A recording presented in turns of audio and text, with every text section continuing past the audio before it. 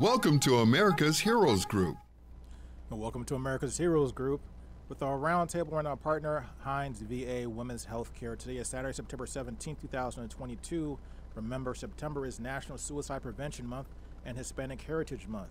Our host is Kelley. I'm Sean Claiborne, the co-host. Our executive producer is Glenda Smith, and our digital media producer is Ivan Ortega of Scouts Honor Productions. And we have a great show today, and a returning voice, Amy Kashmirchik. Did I say your name right? I can't hear you. You come in silent a little bit. Can you hear me? I can hear you now. There you go. So she's okay. You're a licensed clinical social worker for the Veterans Administration and a clinical care coordinator for the at the Hines VA, and have experience in acute suicide crisis. And we want to talk about suicide prevention and lethal means safety in the veteran population. First of all, what is lethal means safety? What does that exactly entail? Is it okay if I talk like this on the phone so you can hear me? That's fine. Okay. Okay, so lethal means safety. So what that means is we look at things, items, objects that can be used, that someone might use to end their life. Mm-hmm. So things like medications, firearms, sharp objects, ligature tools. So those are all lethal means. And lethal means safety measures are they're one of the few evidence-based interventions that can help reduce suicide risk in basically every population. So that's why we talk a lot about lethal means safety, how to creatively create safe environments for people who might be at risk of a suicide crisis. And this might be a loaded question, but should a person who has a history of suicidal thoughts, or maybe has thought about committing suicide, should they own a weapon? Should they be allowed to own a weapon? From my perspective, the VA's perspective is, we're not anti-firearm. That's not my role here to take someone's firearm away. My role here is to assist people in creating a safe environment. And suicide crisis, it can come and go very quickly. It can, in different phases of people's lives where they have maybe increased risk factors, where they're at this elevated risk for some type of crisis occurring. That's why we empower people, educate people to just be aware of what those risk factors are, maybe identify warning signs within themselves as well as warning signs within other people, so that, if we're kind of noticing that someone is getting into this zone of risk, we can have a conversation. Okay, so, you're at this elevated risk because of these risk factors. Can we talk about ways to keep your environment safe? Can we keep your firearm in your residence, but keep it locked up? Can we keep the ammunition stored separately? Can we creatively, involve a family member that is comfortable with firearms? Maybe they can keep the code to a safety gun lock or lockbox, something like that. Our perspective at the VA is that this stigma around that individuals who have a history of experience pursuing a suicidal crisis, there is this concept that people avoid getting care because they are afraid of losing their firearms. So that's why we approach this issue from a lethal means perspective. I'm not here to take away your rights by any means. I'm here to provide you with tools and education about suicide crisis, how that unfolds, and how we can keep your environment safe. I think that's an important thing that you brought up, is the fact that a lot of veterans are gun owners, but you don't want to have the fear that they're going to lose their firearm, because as odd as it may seem, that firearm could be their security blanket. Correct. And I mean, the reality is that we know at the VA that veterans, firearms are a big part of veteran culture. And at the same time, firearms, they have they've accounted for over 70% of male veteran suicides and nearly 50% of all female veteran suicide deaths, according to our last annual report that came out from data in 2019, from 2019. So that's why it's so important to talk about this issue, that, they just have elevated access to firearms. They have a sense of ease with firearms. But the reality is that firearms, they account for just this, in comparatively, if someone makes an attempt on their life with a firearm, 90%, close to 90% of the time, it results in a fatality, compared to 5% of all other basically lethal means. So if someone attempts to end their life with any other type of means, it's 5%. It ends in a fatality. So, and that's just the reality of it. That's the data, and that's why we want to talk about it and say, we're not here to take away firearms. We're here, to give you resources, to empower you to notice within yourself, as well as, your fellow veterans, community members, when things might be heading towards a dangerous zone. So can we educate people on that, and then also give people these tools to keep their environment safe? So in my department, because we talk so often about lethal means safety, we also provide like gun locks to all of our clinics. We can mail gun locks out to veterans.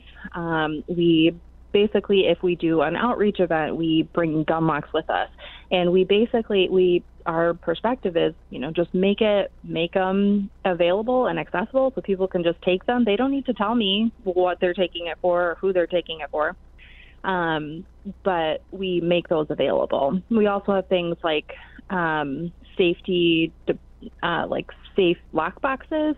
So we encourage people, they can keep ammunition in there. Maybe they can keep a handgun in there. And it's not just firearms. I mean, individuals who they experience really chronic pain or chronic health conditions, or they have sleep disorders and they have medications to deal with those sleep disorders. So these are all things people have access to, possibly lethal amounts of medications. So can we encourage people to maybe keep only a finite amount of those medications available? Or can we encourage people to lock those medications, opioids, painkillers, sleep aids, in the lockbox, so that it creates this time and space, is what we call it, time and space between a suicidal thought and the behavior. So actually acting on that thought.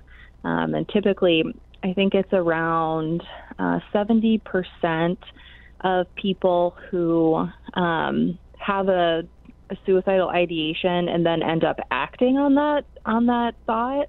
That typically happens in 70% of cases within 1 hour of the thought occurring. So if we can just basically create this time and space, give people just barriers to having access, really ready,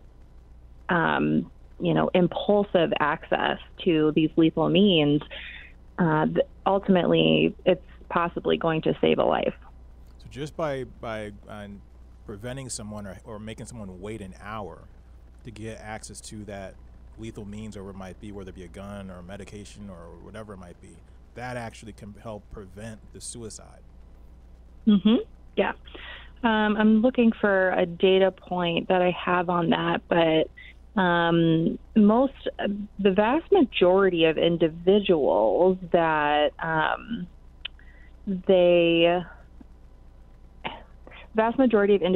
experience a suicidal crisis, if we can prevent them from acting on that, or just reduce the lethality of whatever their plan is. The vast majority of people do not go on to look for an alternate method to end their lives. So if they have experienced a, suicidal ideation around a firearm, but lethal means safety measures have been implemented in their household, and it helps prevent them from actually acting on that behavior, the vast majority of people do not go on to maybe find another form. And they end up getting through that crisis and pursuing mental health supports, and they end up not dying by suicide. So by keeping that, wherever your poison is, so to speak, if it's a gun, if it's medication, if you put that one thing away, just get it out of your sight, put it where it's hard to get to, where if you really need it, you have to take some time and effort to get to it. That difficulty of access can save lives. So as I guess the message then is, find out what your poison is, and what is it. If you were to commit suicide, what's the likely way? What do you think about? What is your ideation of that particular event? Now, what are the triggers for these ideations typically? It's going to be different for every person. And what we talk a lot about is, each individual suicide risk, it's a complex, interaction of, stress or risk factors. And it can, the effect of those risk factors can kind of ebb and flow through life. And a stressor or a trigger, if you want to call it that, it can be, a trigger for one person can, prompt these suicidal thoughts, and, someone else can experience that same trigger and it's not going to prompt those thoughts. So how do you recognize them? I guess maybe it's a better question. How do you recognize when you're in that state and you're starting to get to the point where you might want to think about, because some people, for example, have a bad temper, but there's processes and techniques you can use when you know that something is about, where you're starting to get to a level where you need to cool out. Or if you have a heart condition, there's when you're starting to feel a certain way that you got to stop doing whatever it is that you're doing. Is there anything like that with suicide ideation? Yeah.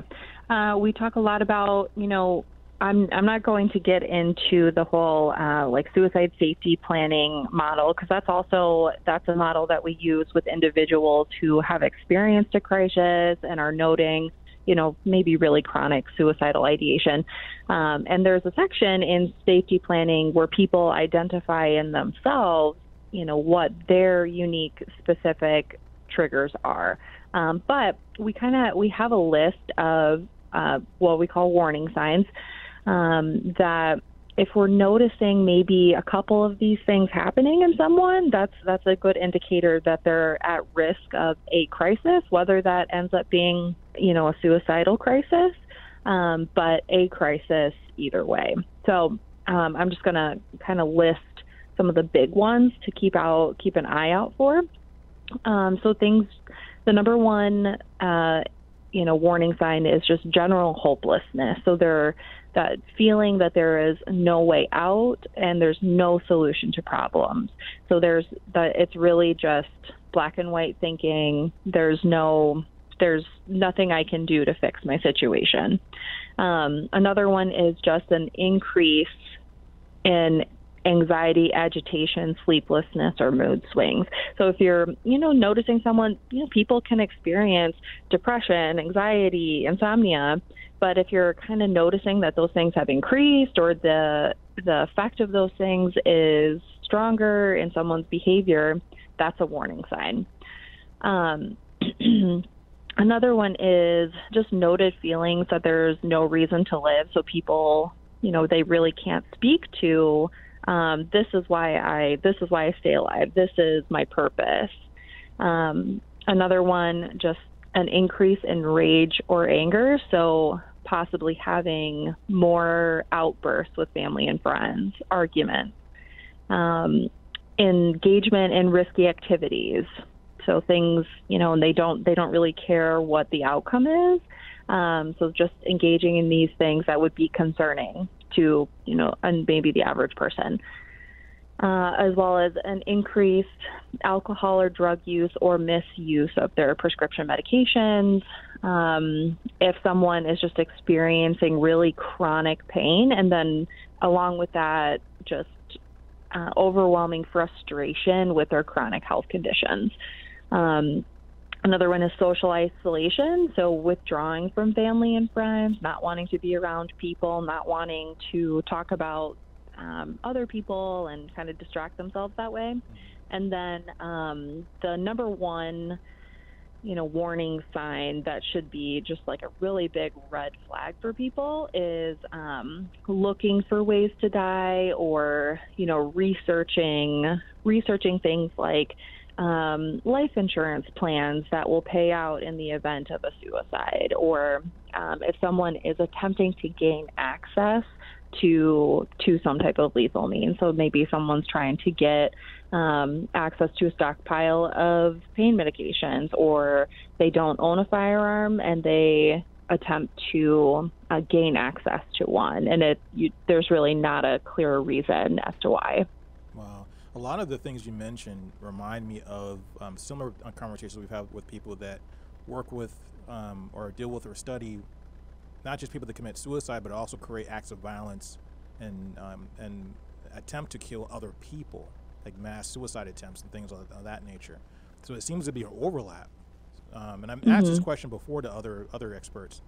What's the psychology like, or between someone who, or what's the difference between someone who internally hurts themselves, wants to commit suicide, versus someone that acts out and wants to kill other people? I will say that I'm not. I can't speak to that exactly. What I'll validate in this concept is that there is a lot of overlap in these items. There's going to be some